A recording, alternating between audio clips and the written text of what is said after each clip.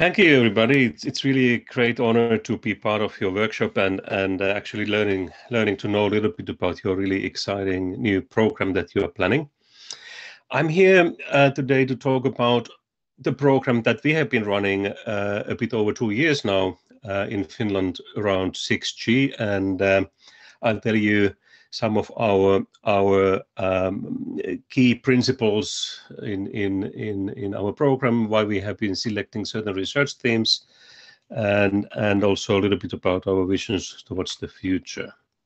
So, as we all know, we are now witnessing a major change in wireless community and applications, and actually whole society, where we have a huge amount of possibilities by utilizing efficiently data provided by different types of devices and sources to utilize it intelligently to make our society a better place to live.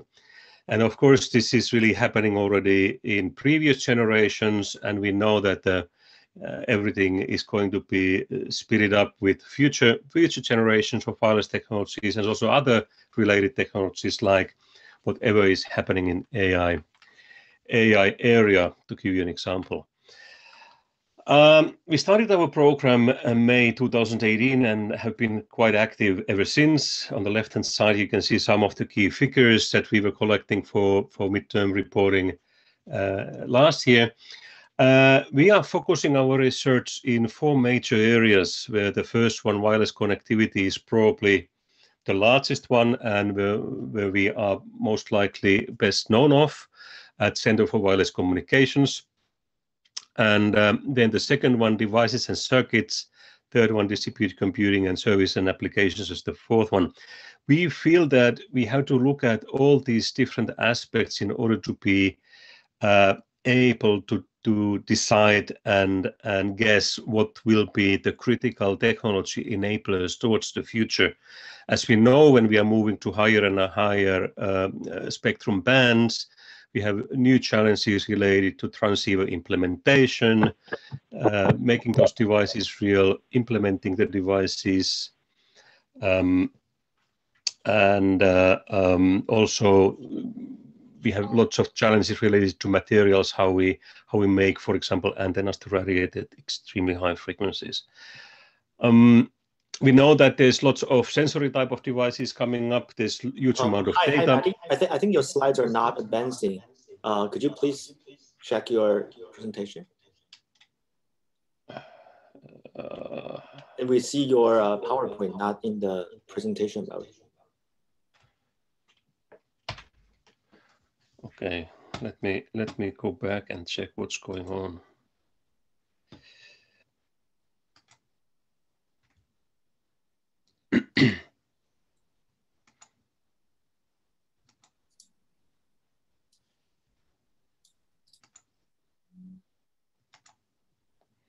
Can you see the slides now? We can see the PowerPoint, but not in the presentation mode. I think that would help. Yes. Do you see them? No, not really. We see them, Matti, but I'm wondering if you could do like a slideshow view. It is on my screen slideshow mode, but there is a problem because the Zoom version that I have on my laptop is not supported by this WinLab Zoom, and I'm running it through a web browser. And that's probably causing the problems now. But I should suggest that, Yasaman, if you could keep changing the slides for me from the PDF I sent you half an hour ago, that should work. Give me 1 second. Sorry about this.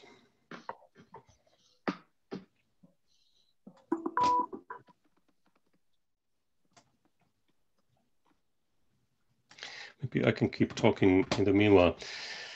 So, there are lots of challenges related also to materials, and distributed computing is going to be an integral part, since we have a lot of different types of devices and networks around us, and this capability of edge computing has to be realized much more efficiently. And also, yeah, that's it. Now I'm at the slide number 3. And edge computing is really a great enabler for future fantastic applications that we are seeing. Then the fourth area, the next one, that one, yes. The fourth research area, services and applications, is extremely important and probably not addressed well enough by research community, currently at least. There are lots of techno-economic analysis related to this, and what we are trying to do is that we are looking for alternative business models compared to current mobile network operator dominated area, where the rights to operate the network come through the fact that we have nationwide spectrum licenses for large coverage area networks, and now that we are seeing, for example, what's happening in 5G spectrum licensing processes all around the world, is that we are talking more and more about local spectrum licensing policies, where we can, for example, have a private network for a factory or whatever facility, whatever reason we want to have it. And that's happening already at 3.5 gig, 26 gig, and definitely more so to higher frequencies we are moving to. And we developed years back a micro operator concept where local spectrum licensing is the key. And that type of things we are doing at increasing speed, and sometimes even upsetting our good old friend mobile network operators who would like to keep the status quo in the business models. The next one, please.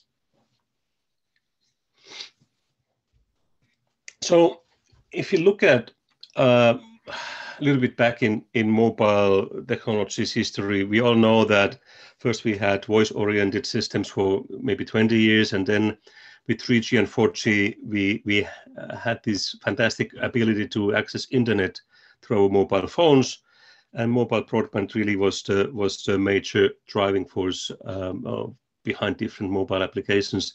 Now we are already living through a 5th generation enrollment, and at this time, lots of new things are connected wirelessly to be part of internet, and there's a lot of intelligence also around us. We have great power of AI type of algorithms, which can really dig out a lot of useful information from huge amounts of data for the benefit of our daily lives. So we are really seeing a transition of a value chains as well.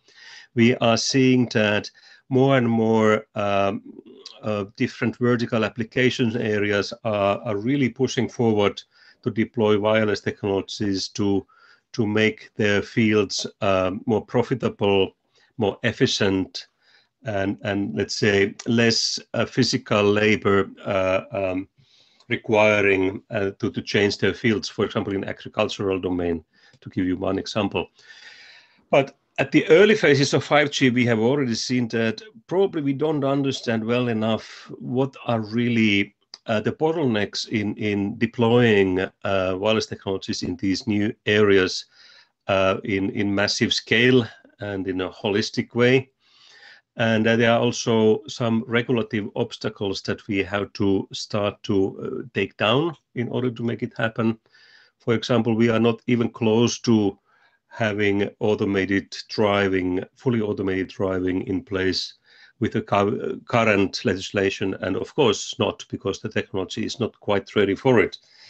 But at each and every important vertical area, we should understand better what are the obstacles, how do we need to change them to really take everything out of 5G. And this development is ongoing with 6G. And like said in the title, the value chains are really changed at much longer cycles compared to mobile technology cycles, which are 10 years. The next one, please. Then still looking at a little bit backwards, this little bit busy slide lists few things that were discussed a lot in European research community, at least at the time when 5G research activities were starting to speed up in Europe. And then we all know that we have this famous 5G triangle, what came out of it in the end. And looking at that, many of these targets and promises are still not yet met. And as we know, it takes quite a bit of time to make these new breakthroughs reality in commercial systems at affordable prices and with the reliability that is required by consumers. And but besides these ongoing 5G development, there are already now, we can see that there are quite a few areas that were not addressed sufficiently in 5G, like, for example, really accurate positioning, especially in indoor environment, but also everywhere. And maybe also communication signals-based imaging, radio imaging as well. When looking at the role of digital services for whole humankind, we understand that since about half of the humankind is not within the internet connectivity today, so we have quite a bit of work still to be done to connect the rest of the world. First of all, to be part of internet at least at very rudimentary level. But also in developed societies, we have lots of geographical areas where connectivity is either non-existing or very bad quality. So we have to address this much more. And then when we look at key characteristics of 5G, we really see that there are lots of major development still needs to be done. These highly advertised network slicing, solving all vertical needs doesn't seem to be really sufficient for all verticals. For example, when we look at this ultra-reliable, low-latency communications area, I don't think we have yet technically capable enough solutions for many vertical areas where that would be really needed. And slicing definitely is not the way to go. Then looking at a little bit radio technologies and these multi-antenna schemes, millimeter wave communications, the device cost and energy efficiency of radio transceivers is not yet at the level that they should be in the end of the day. And there's a huge amount of development and room for innovations there. So many things that we need to keep developing, even looking backwards like 7-8 years, what we were targeting 5G for. So there's a huge amount of work still to be done even there. Next one, please. One example about these understanding regulative restrictions for a massive scale and holistic verticals deployment is discussed a little bit here.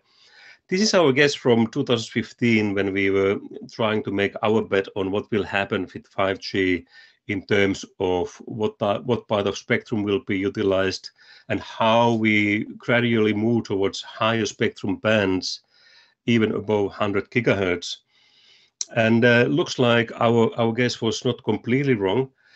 And also we were speculating at that time already about this local spectrum licensing, and it looks like the best parts of spectrum below 3.5 gig, they are mainly auctioned to commercial operators, but there's plenty of good parts of spectrum around, let's say, about 10 gigahertz, and definitely even all the way up to 100 plus gigahertz, where we can have different licensing mechanisms where also radio propagation characteristics would speak strongly for it, that a local spectrum assignment would be probably making much more sense than large-scale licenses. And really, we do believe that innovative and flexible spectrum regulation policy is the most important key to future innovations related to mobile wireless communications, and that's basically what your new initiative is all about, which is definitely a great thing. Next one, please. Then looking at what are the critical drivers pushing 6G forward and justifying it. I already mentioned about this coverage challenge, and it's really about digital inclusion targets that digital societies, they are really calling for connectivity from anywhere we are moving around and so on. Also, United Nations Sustainability Development Goals are necessitating to have global coverage in order to try to solve those 17 different problem areas or challenges that they have laid down. Business is going to be totally different. The stakeholders will be changing quite a bit from the one it has been traditionally. There will be different ecosystems around critical vertical sectors. Of course, the infrastructure providers and operators remain there in most of the cases, not necessarily in all cases always, but bringing in the vertical sector players like automotive industry or energy sector or healthcare sector, whatever it is that we are concerned about, should be brought in, and those will then figure out what is the most efficient way to have value created for every player in the ecosystem, and that will require area-specific regulative changes, and that will also change ownership of networks and customers. That will change also who will provide services and to whom at different situations.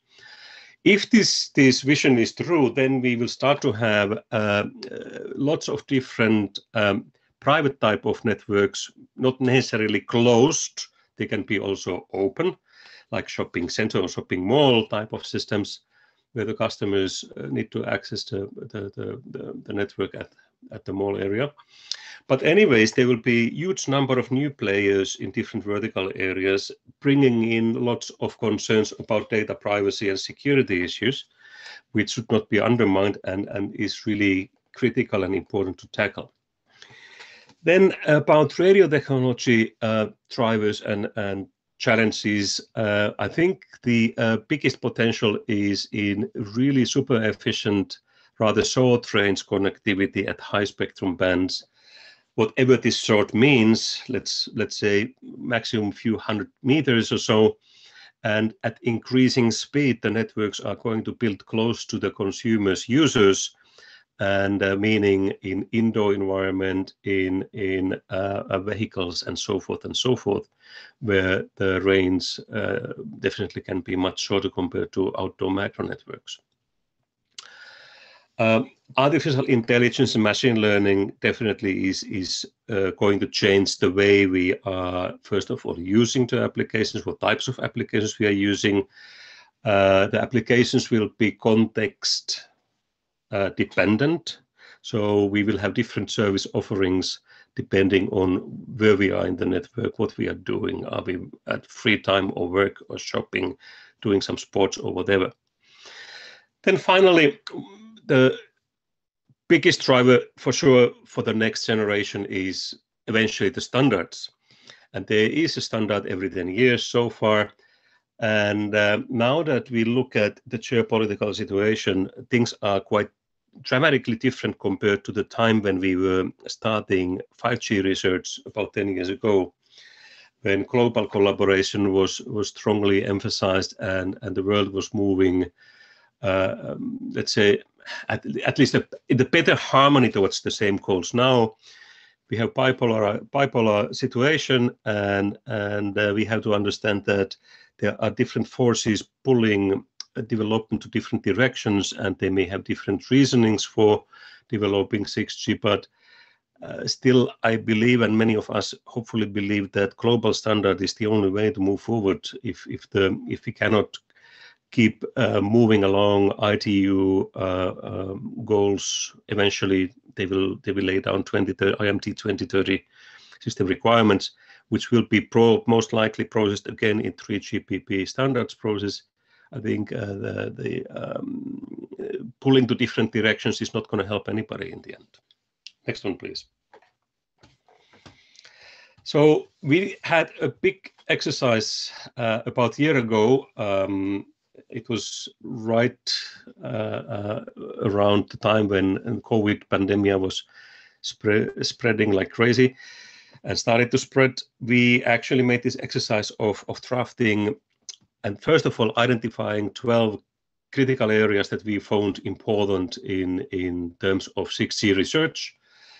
And then we set up an expert group looking at different aspects related to 6G research, looking at primarily different technology areas, but looking at also sustainability targets and business potential and new value chain related things. And we came up with 12 white papers of different sorts. And I'm now going to review some of the major, or let's say high-level outcomes of those. Next one, please.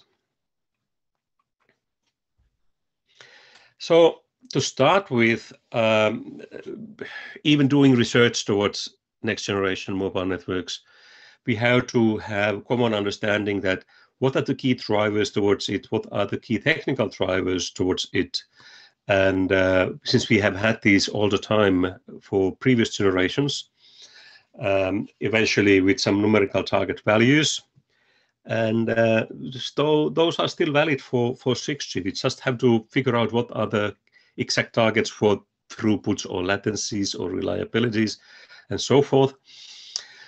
But at the same time, we were thinking that we have to look at also key values. So a little bit soft side of the story, that why are we going to develop these and what are the not so easily numerically describable targets for the next generation system, like transparency or privacy and trust issues, or how do these UN Sustainability Development Goals come into play, and open source related issues and that type of things.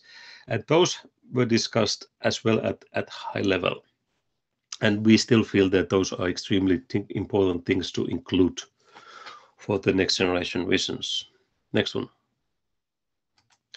So, of course, since we are all engineers, most of us at least, we love technology, we love radio technology in particular, and of course, we need to have challenging goals for our research targeting at 2030 mobile technologies. And of course, everything has to be bigger, higher performance compared to the previous one. And we are all aware of all these different target values and where it could be. And eventually, ITU will have 6G performance requirements defined roughly 2 years from now, if I don't recall it completely wrong.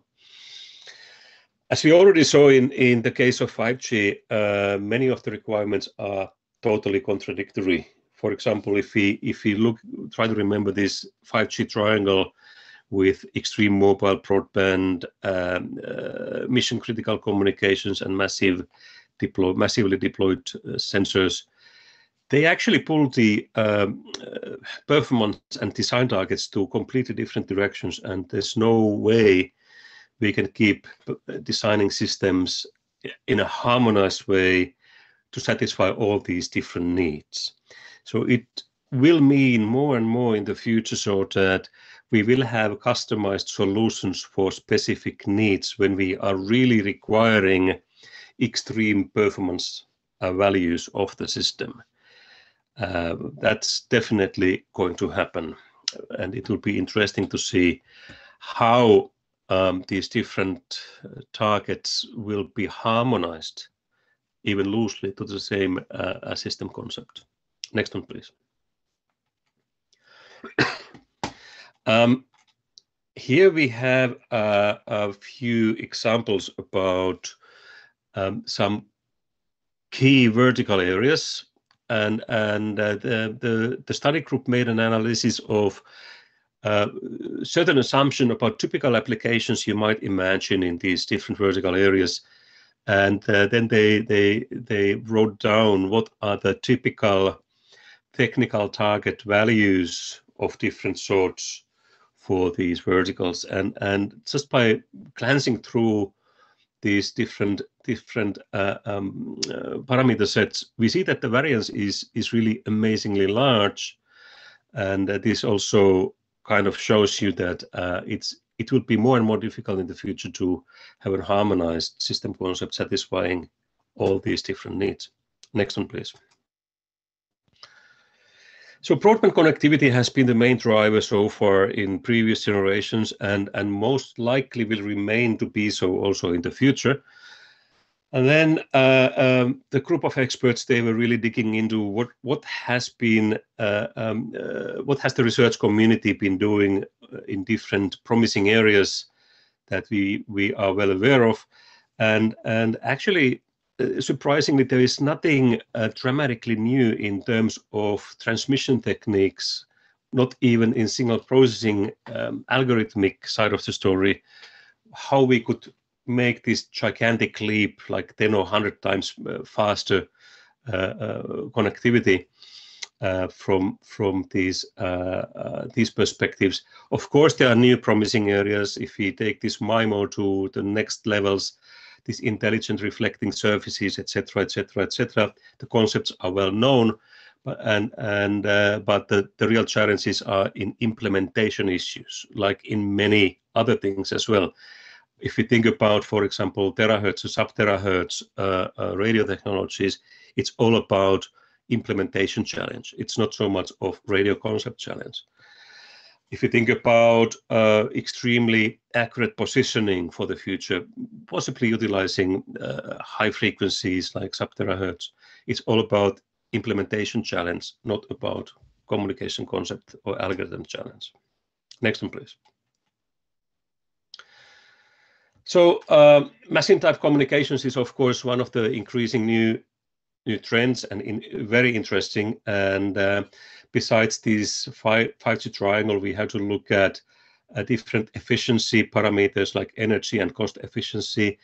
There are lots of issues related to security, privacy, and trust issues and authentication mechanisms. And of course, then having the sensing capability in that kind of environments and scenarios. Positioning is mentioned in many places as one of the key enablers for future interesting application areas. Next one, please. So positioning really interesting is the high frequency part of the spectrum that really enables us elegant way to have accurate beamforming and pinpointing. And of course, the higher the frequency band is, the more easy it is to provide accurate positioning. Theoretically, of course, there are other ways to do it, but positioning, if it's really realized in combination with the next generation communication concept, so the communication signals providing accurate positioning, that would really open up a completely new area for application space, and for sure would open new page at mobile industry businesses as well. So a lot of challenges there, but the biggest challenges are again implementation, and how do we make the radio transceivers affordable and energy efficient. So now we can probably jump over the next one and go to jump over that. So finally, I would like to talk about one really exciting project that actually was started exactly a month ago, this HexaX European 6G project, which is led by Nokia and Ericsson, a consortium of 25 partners, looking at all critical aspects related to 6G, looking at all those issues that I mentioned earlier, and is trying to develop independent technology enablers, making eventually 6G system possible. This is 2.5-year project. This is early phase research. This is not going to develop a totally unified 6G system concept, but just looking at the building blocks and increasing the awareness and understanding what direction to go in the next coming years. And before I conclude my talk, I would like to encourage increasing collaboration between 6G flagship and different partners in the US. We have had a tradition of collaborative projects in joint programs with NSF and Academy of Finland since 2013.